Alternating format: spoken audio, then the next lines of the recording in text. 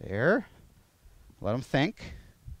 You can play with that, all right? Oh, that's looking good. So as I pick up on him, started getting ready for that movement. Eventually, though, I like watching his eyes, because does he do that a lot? Does he blink like that a lot? Okay.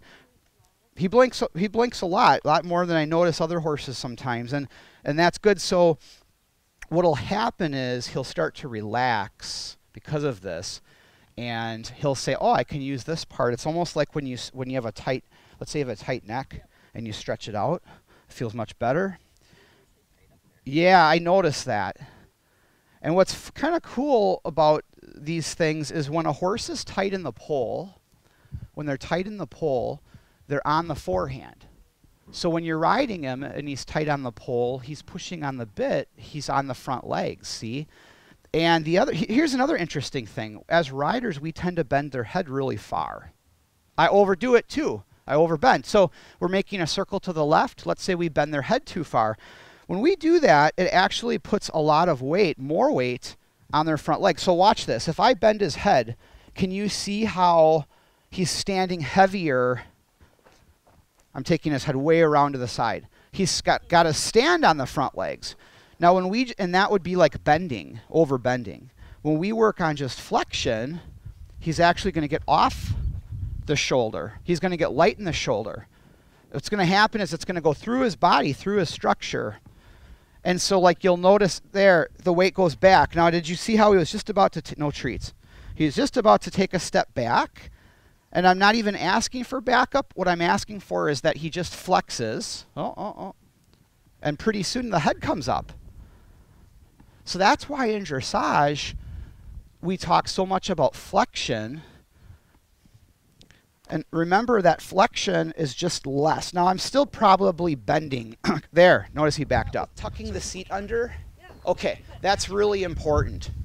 There's two halts, and I know we're going to get moving in a little bit, but picking up on that rein, that feel, it's like a handshake. How well is it received? So if I reach for Deb's hand and she slaps my hand, look at her. Look what his handshake to me is. It's okay. He's a nosy. So it's, if I reach for you, do you receive that handshake? Oh, it's a good handshake. When you're going down that rein, that's meaningful. They've got to be light. If that is so important that if they don't get soft for that, if they're bobbing and pulling, and they're on the front end, and the whole time riding, you're going to get them on the front end. They're not soft. Yeah, this is about lightness. This clinic. So now you can hold the buckle. Would be what the horse would do on his own. So instead of taking his spring and scrunching it up like this, what you really do is you open up the spring and it arcs. So you actually stretch the horse and he sits back. All right, we're all going to do that right now. And you're like, well, how do you do that? I'll show you. I'll show you ways we can do that. I'm going to pick up, say, get ready, buddy. Get a soft feel. Ride forward. I might trot just a little bit. My horse is like, I'm happy standing in the herd. So maybe I trot. Go up here. He stretched a little. Come back down. Now you could walk down. Do you see his rump come under? Oh. And then at the base of the hill is an easy place to trot. So, hey Sherry, your horse is tucking his nose nice. And you're light, yeah. I'm proud of you. Hill work's awesome. We're gonna, oh man, if I can, my first ride him on hills. What else can work besides hills? Yeah, jumping. Well, what about poles? Poles are better than nothing. Yeah. Poles are better than nothing. Transitions, we're gonna do that in a second. Transitions are something. Nice job, Sarah. Come on down. All right. Kind of fun, huh? So if I just push on you, right there, you decide you're going to do something about it, didn't you? Yeah. I pushed on you, and you go, and your horse goes, we better get out of here. That's what he's saying right now. We better go. This guy's weird. But when I pushed there, so what did you do? I pushed into you. When you go down the hill with the horses, you're walking down a slope, a hill. What happens is we feel them get on the front legs and tip forward. We get a little nervous. You talked about that a little, right? And then what we do is we automatically, we all do this. We go, No, I got this. well, okay, fine. That. But I'm still stiff. You're still pulling. Or maybe, possibly. Well, yeah. So here's the thing. When you pull on the reins going down a hill, they can only bulldoze through that to get down the hill. Get it? They can only counterbalance you. Can I show you that? Now, you all did. Oh. If they're trying to get down the hill and kind of go forward and you're pulling, Yep. they can't. They can only go forward more.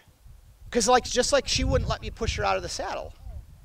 So they have to counterbalance that. Yep, got it? I'll show you. Good question. So Sherry's always like, what should I do? And I like that you do that. Because I'm always talking about don't do this, don't do that. And it's a good point. So let me show you what you could do. So coming down the hill, if I wanted to halt, I would just do my half halts in my thigh. I'd go, or watch my rein. See the give? Now that represents halting or slowing down. So if they're going a bit fast down the hill, I'm going to ask, give, give, ask, give. Got it? That's always more effective than holding. But the theme of the clinic is dressage naturally. It is not natural for a horse to ride on a flat sand arena its whole life. Get it?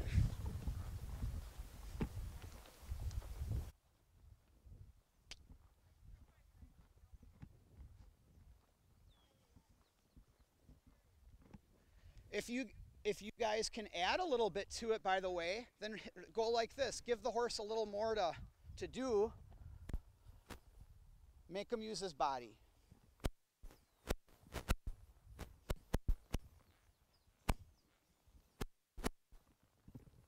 Yeah. Come on, Laura, don't brace your shoulders. Let your horse follow along with his herd. He's in a herd right now. You know what I mean? He's with a bunch of good horses right now.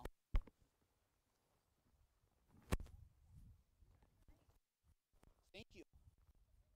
So as we come up here, I'm going to yell now. So as we come up here, get a little trot.